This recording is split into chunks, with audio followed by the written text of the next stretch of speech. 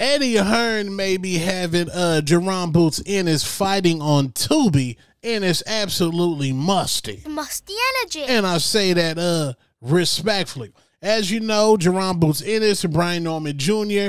were in talks for a unification bout at 147 pounds. That fight fell through because Eddie, I Will Get You beat Hearn, or the new Eddie Hearn protection program, did not want to give Brian Norman Jr. a little bit of that the same that Shakur Stevenson didn't want to give Frank Martin, but Frank Martin got that amount from Gervonta Tank Davis. So Brian Norman Jr. and Jaron Boots Ennis fight fell out, which I don't understand why. I say that respectfully. Both of them Brian Norman Jr. is 23 years old and he's a champion. Jaron Boots Ennis basically is the email champion. He did not have to beat anybody for that belt, and he's 27 years old.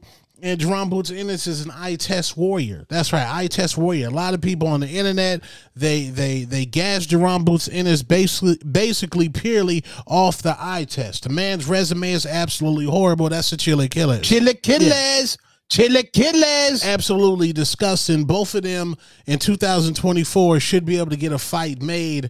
None of them is superstars. Both of them ain't superstars at all. Fans getting too involved in the money aspect of it. Cool. But nonetheless, that fight did not go through.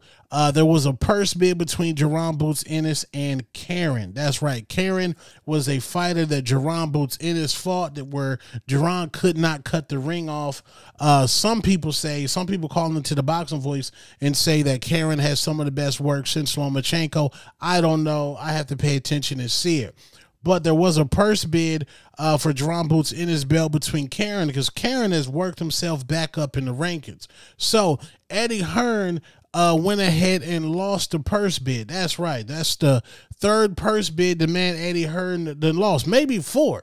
I think he lost the Ray Ford purse bid, respectfully. Get your hand out of my pocket! Lost the Alicia Baumgartner purse bid. Get your hand out of my pocket! Lost Devin the Dream Haney purse bid against Sandor Martin. Get your hand out of my pocket! Now he done lost the purse bid against Karen. Get your hand out of my pocket! Now, they are saying it is a 65-35 split, which means this new promoter, we don't even know who this is, might be on Tubi. Jaron Boots Ennis might be fighting right next to a movie where we see fried grease popping in the background from the production crew. Chicken's not even in the scene.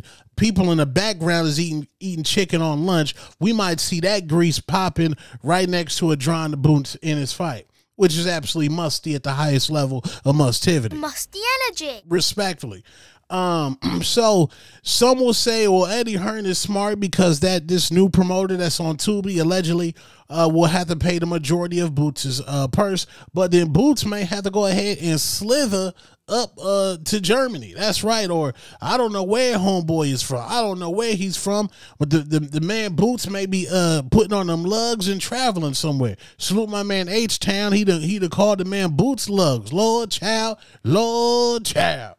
But now, most likely, that fight ain't going to happen because Jaron Boots Ennis may vacate and go up to 154, which the fans, we've been wanting you to go to 154, bruh. Because at 147, your resume is horrible. Respectfully, your entire resume is horrible. Respectfully, I think you got Lipinets on there. You got Villa on there, who's basically flat-footed. We wanted you to fight Brian Norman Jr. so we can see you can get tested for once. Respectfully, but now you about to go up to 154, which we've been wanting. We've been wanting you to go to 154, bro. That's what we've been wanting, respectfully. And I'm with that. But magically, Connor I Eat Eggs Ben, respectfully, magically has moved up the rankings in the IBF for 147 pounds. So does that tell me that somehow Eddie Hearn going to get Connor Ben a title shot with Karen if Boots vacates? Then he's going to set up Boots to fight Connor Ben and come back down and fight come back down and fight Connor Ben for the same title. I don't know what's going on. All I know is Eddie Hearn, he done lost about 4 purse bids in a row.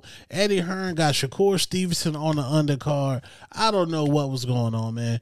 Jaron Boots Ennis should have signed to the PBC. That's right, I said it. He should have signed to the PBC. They have a history of getting amazing welterweights. Keith Thurman, Danny Garcia, Sean Porter, Floyd Mayweather, Earl the True Spence, even Terrence Bud Crawford was over there. Manny Pacquiao was over there. PBC knows how to make welterweight stars. That's where Boots should have signed to before he was signed to Showtime. Steven Espinoza should have went over there to Al Heyman. I say that respectfully. But what say you? Is this musty energy or is it the Chili Killers? Chili Killers.